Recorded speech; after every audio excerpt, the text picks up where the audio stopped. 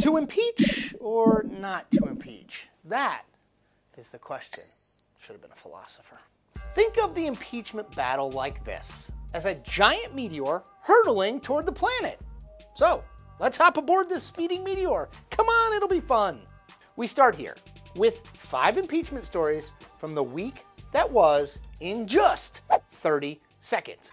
Number 1, Senate Republicans said they would have no choice but to hold a trial if the House impeaches Donald Trump. Number 2, Secretary of State Mike Pompeo admits he was on the infamous July call with Trump and the Ukrainian president. Number 3, former U.S. Special Envoy to Ukraine Kurt Volker testifies on Capitol Hill.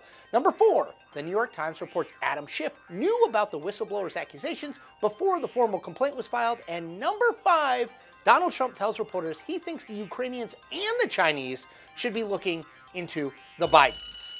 This week, my guest is Dana Bash. She's CNN's chief political correspondent, and she's covered literally everything in politics, from Capitol Hill to the campaign trail and back.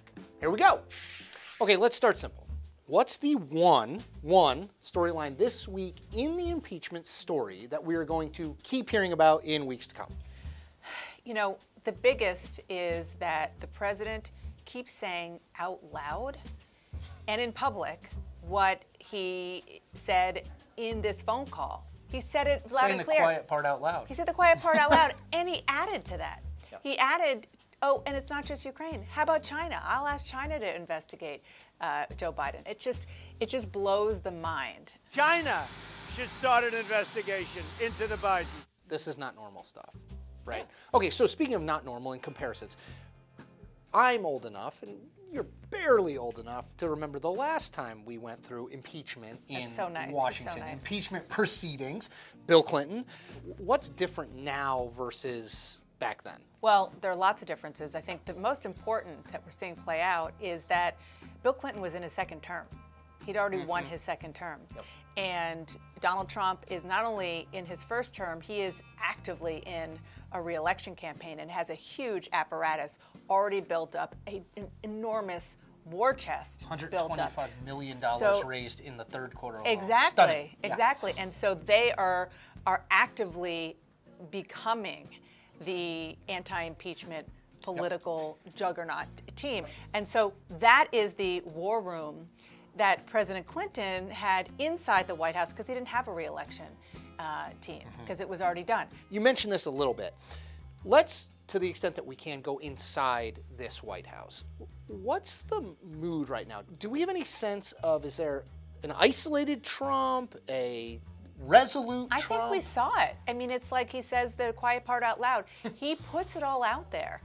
The angry Trump, the exasperated Trump, the unhinged Trump was in the Oval Office with all the cameras there. That's the guy who his aides have to deal with, plus, as he would say. Yep. And I will tell you, in talking to one administration source, there are people inside the White House who are frustrated because they actually think the Bill Clinton model of not giving it more oxygen with a presidential statement and just try to put your head down and do your work and talk about, I don't know, the economy or what he's doing with China or his Medicare plan, and he won't listen. All right, you mentioned reporting. I want to talk about a piece that you wrote this week, which is you haven't heard a lot from Republicans on this Ukraine call, on where it goes from here, on the possibility of the President of the United States being impeached for only the 3rd time in history.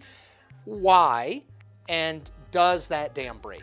Well, we saw some spin at the beginning. The real Trump loyalists were spinning out of control, that it's a nothing burger, that there's really, it's appropriate. So now what you're seeing with the benefit that Republicans have of not being in town, of being back home, is just running from it and just not wanting to talk about it, which is understandable because what are you going to say?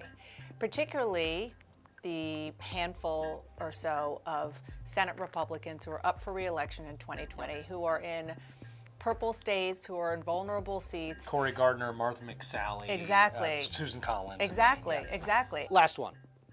The New York Times reported that Adam Schiff knew about the whistleblower and his or her, I guess, concerns prior to the formal complaint being filed through the official channels.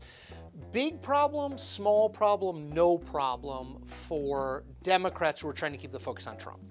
It's slightly problematic, and the reason is because of the president, because he has such a big megaphone and he has absolutely no qualms about taking something that has a kernel of something and making it into something that is totally false. Whole bag of popcorn. So he's saying Adam Schiff wrote the complaint. No, he didn't.